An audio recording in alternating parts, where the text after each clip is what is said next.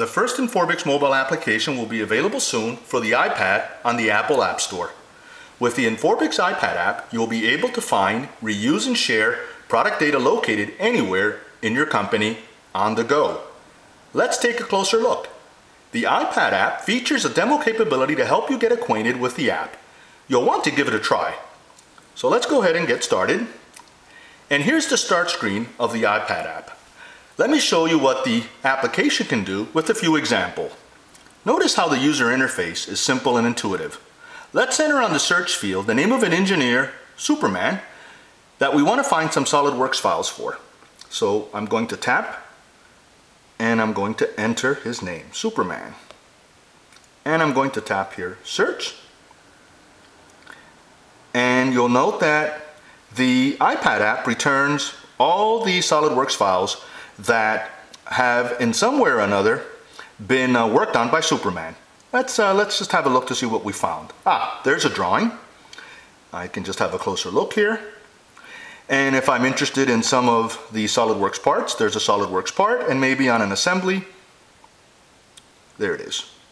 So you can see how the iPad app is able to search and find particular CAD files. Now let's go ahead and do another one. What I'd like to do here is I'd like to go and find a particular inventor file for a stapler. So I'm going to enter stapler on the search text field, because that's all I happen to remember for this particular case. And the Inforbix iPad app returns all sorts of different files having to do with stapler. But you'll notice that I can go ahead and tap here and I can filter. I want an inventor file, so I'm going to enter the inventor file extension, IDW, and you see that stapler now is the one choice I have, and lo and behold, that is indeed the inventor drawing I wanted. But what's more, the Inforbix iPad app also gives you choices with regards to information that is related or linked to this. You'll see here that we have some related results, where this file is located in, the drawing bomb that's been extracted directly from the drawing, and other pieces of information that might be helpful to you.